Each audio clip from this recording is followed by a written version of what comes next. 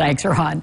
Jeanette Woodward of the Owensboro River City Kennel Club is here to bring us up to speed on all the details of the championship dog show that is back. It's here for years and years and years. Yes, I think about 20 years to be exact in Owensboro, but we've been doing the show much longer. We just used to do it in Louisville. Well, it really is a big deal. I told Jeanette before we came on the air, I happened to be there a couple of years ago, and I'm going, what's going on? All these gorgeous animals everywhere. There are a lot of people and animals. Yes, I think we have over 800 dogs entered on Friday and Saturday for sure, and 700 plus on Thursday and Sunday. And what most people don't understand is the dog show goes for 4 days, but each day is a new show. And so each day is a new competition. Well, how do we get a list of the shows and what we might be interested in seeing? Well, you can go to our Facebook page, actually. It's orckc.com. I believe you can get it off of our website. And our Facebook page, we've posted it as well. Tell our audience some of the things that they'll see. What kinds of exercises do you put the animals through? There's lots of different things to see. Now, what most people are used to seeing at the dog show is what we call the beauty pageant confirmation. And that's where basically the judge is going over the dog, looking at the dog, checking its grooming, its structure, etc., to see if it's breeding quality. Basically, they're competing for breeding rights and for that championship title. We also have obedience going on Saturday and Sunday.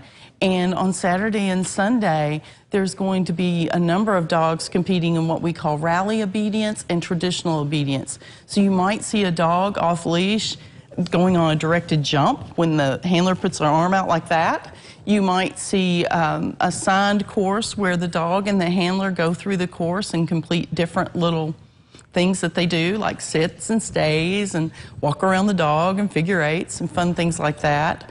In addition, Saturday night, we're having our puppy match, and that is so much fun.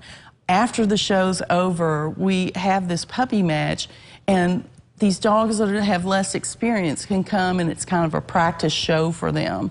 And it's so much fun to watch because you'll see kids, you'll see young dogs, and it's just a neat thing. And then on top of all of that, you know, you've got dogs being groomed and getting ready for the show. So anywhere you walk on that show site, all over the convention center, you will see beautiful dogs. Yes, you will, and all around it too. And all the hotels are full and animals are everywhere. How do we get our tickets?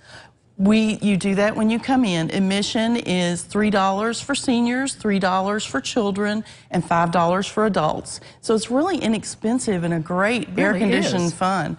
And one other thing I should mention, I almost forgot. We have vendors. So whether you are looking for fun things for your dog, or maybe you would like some things for yourself, there's some wonderful jewelry that'll be available. There will be dog breed-like clothing and accessories. It's just a lot of fun. And great for the whole family, too. Yes, it's very family-friendly. And, you know, we encourage people, if you have questions, I'll be there. I'll be at admissions. I may be in ring part of the time when we do National Owner Handler. But you can ask us questions, and I'll be happy to explain to you what you're seeing in the ring and what's going on. Thank you so much. Excitement in Owensboro. Have a good week. Thank you. And when we come back, speaking of exciting, it's about time for 100 Men Who Cook Clay, and Sarah are going to tell us all about it.